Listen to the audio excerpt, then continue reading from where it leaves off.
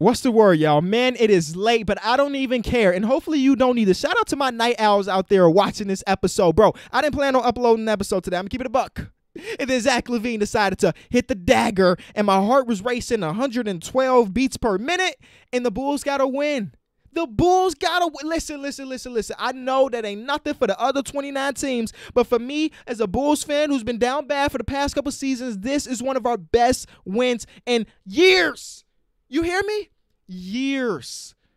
And I'm here to talk about it. Be sure to leave a like on the video. Subscribe if you are new. This is Call Game. I just talk about basketball, baby. It is a great community. Do not miss out. Let's take a look at the Chicago Bulls. Hey, we're going to talk about the Portland Trail Blazers in their last couple games and how they've been a disappointment so far through the first couple weeks of the season. But let me focus on my Chicago Bulls because Billy Donovan is a coach. The Chicago Bulls have a coach.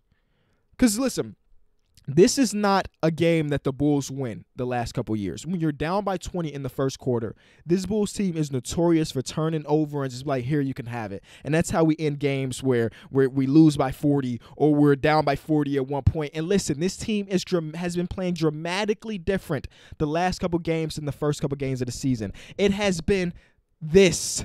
And oh my God, I cannot listen. When you are a fan of a team, and I'm pretty sure you can relate to this too. You are that team's biggest critic. Nobody is a bigger Bulls critic on this platform than I am because there's not a possession that I miss as a diehard fan. So I see everything, and I am hypercritical of them. And maybe I've been too hard on them. This is one of those games that's making me change my mind about some of the things. Now, I'm not saying that Bulls basketball is about to be in the playoffs. I'm not saying anything like that. But we saw the thing that I've been saying a lot, and not just about basketball, but in life, is things that we should be looking for is growth. It's growth. Earlier in the season, we got down by 20 in the first quarter, and by halftime, it was 40. Today, we got down by 20 in the first quarter, and we won the damn game. That is growth. I got to give a lot of love to Zach LaVine because the last couple games, he didn't shoot it efficiently. I don't give a damn about that. The last couple games, he has been so impactful. From last game when no Luka, he come out and dropped 20-plus points in the first quarter, to tonight when his shot wasn't going down, he became the facilitator that the Bulls needed in that time. And then obviously he hit the dagger to close it out. I got to give a lot of love to Thaddeus Young. Now, I know a lot of Bulls fans were calling for Thaddeus Young to get pulled out of the game because he took a bad shot. Somebody drew a charge on him late in the game. But Billy Donovan is a good coach, and he knew that the way Thad Young plays defense on the pick and roll is dramatically different the way Wendell Carter plays it, and we needed the way Thad Young's playing. When Wendell Carter's playing the pick and roll, he is dropping he might as well be under the rim. And when you're playing against Dame and CJ, being under the rim on the pick and roll is stupid. Yusuf Nurkic, Enes Kanter, these are big body, hard screen setters, so the guard is not getting around that. The center or whoever is supposed to be on that coverage has to step up because Dame and CJ were dogging us in that first quarter because of the way Wendell Carter is playing the defense, right? So late in this game, Wendell Carter is still doing that. Billy Donovan's like, Thad, get in here. Ice that. I think that's what the plan was. And guess what? The shots that they were getting off wasn't as quality. Now, a lot of this is due to the fact that the Portland Trail Blazers went ice cold. But I do want to give a lot of love to my Bulls, man. They showed their heart today, and at the end of the day, we want growth. We want our teams to show their heart. This is a big, big win. It just is. Will it mean something when the season is over? Probably not. But I'm going to look back on this day and be super excited about the time my Bulls beat the Portland Trail Blazers when they were down by 20. The first team this season to be down by 20 and have a comeback, if you didn't know. On the other side of the ball, the Portland Trail Blazers have been disappointing, right? There's a team that with the new people that they acquired and people coming back from injuries, I expected this team to be a lot better, and I think that they will get it together, do not get me wrong. But some of the people that they were relying on or looked forward to relying on haven't been that. Robert Covington started off this game hitting his first 3 threes, and then he went back ice cold. He's playing like he's like his 2K character. And Yusuf Nurkic hasn't this season had the impact that we saw him have before the leg snap or even the bubble. You know, he just hasn't been that good this season. He's a bruiser. He's a hard body. He sets good screens. That is something he'll always bring. But on the defensively, he ain't been that. You know what I'm saying? And offensively, he ain't really been that either. So it's been kind of rough. You know, 2 of their starters not performing to where you want them to be. And again, I do think that will change when the season goes out. So I don't want to spend too much time over analyzing the Portland Trail Blazers because I do think they will be better. These last 2 games got to hurt, though. To get 60 dropped on you and then lose to the Chicago Bulls, who, again, looked at, I feel like every team looks at the Chicago Bulls and see free cheese. So to lose that game, it's got to be rough. Shout out to my Bulls, man. God, I'm so happy right now. Wow, it is super late. It is 1 o'clock in the morning. I shouldn't be this hyper, but I am because the Bulls won a game. Let's talk about the other games really briefly. This was not a day that I planned on actually making an episode of Called Game, but the Bulls won, so I knew people wanted to see it. Shout out to you for watching. Start off at the top. Talk about the Brooklyn Nets, man. The last time we talked about the Brooklyn Nets, we were talking about some of the problems that they had in their starting lineup, how they lack perimeter defense, how they lack playmaking, and I made the suggestion that they should start Bruce Brown. And today they started Bruce Brown, and guess what? They looked really good even without KD. KD get well soon, but they looked really good without KD. And I'm not saying that's all because of the one Bruce Brown thing, because Bruce Brown was not even the best change they had to the lineup, but Bruce Brown did help out a lot. I mean, he brought facilitation when they needed it. His defense was great, and that allowed TLC to come off the bench, and it wasn't just a Karis LeVert show. TLC was cutting back door and getting those passes. It was beautiful. But the biggest change in the lineup was allowing Jared Allen to get the start. Who would have thought that starting the better player would be best for the team? Steve Nash, man. Hey, wizard. Steve Nash is a wizard out there. These are two very, very good changes to the starting lineup, and it still allows everybody else to do their thing, man. So I love to see that. I was actually surprised that Joe Harris didn't get the start and Taurean Prince did. I don't know what to feel about that just yet, but it did help to have Bruce Brown and Jared Allen. Now, talk about bad timing. A couple days ago, Rudy Gobert got flamed by Shaq.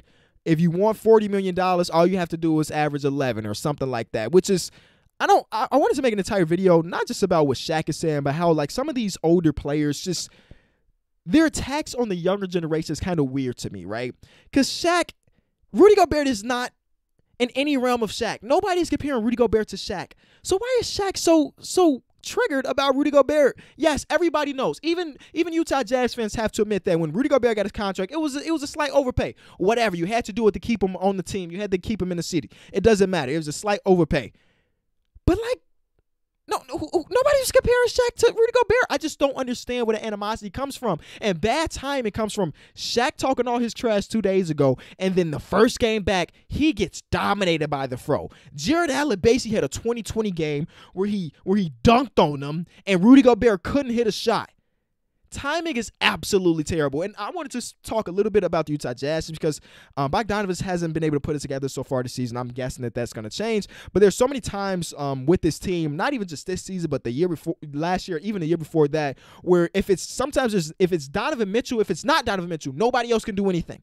It's like, here, Donovan, please score for us. And nobody else can. And that was what today was. Not to mention the other all-star player got destroyed by a dude with the biggest afro I've ever seen. So bad timing on their part. Shout out to the Brooklyn Nets. That's a big win for them. With all the injuries that they were, with no Kevin Durant, I definitely expected them to come into this game and lose. But Kyrie Irving, I don't know how I went this far without mentioning Kyrie Irving because he was electric, especially in that first quarter. So they got a big win. The Lakers beat the Grizzlies, the second game in a row with LeBron James coached for 3 quarters, and he's like, all right, it's my turn. And he just takes the ball. He scores all the buckets. He does all the passes. He plays all the defense, too. And they get another win. And we knew that LeBron James was going to coast this regular season from them leaving the bubble like 2 months ago or whatever it was. But to see LeBron hit overdrive when it's needed, it's actually really fun. I'm getting to the point where maybe I don't want to watch Lakers games until the fourth quarter because that's when LeBron decides that he wants to really show up. Him saying that Dylan Brooks is a baby. Hey, Dylan Brooks is a talker, so it makes sense why LeBron would say that to him. Dylan Brooks just be yapping, and that's just part of his game.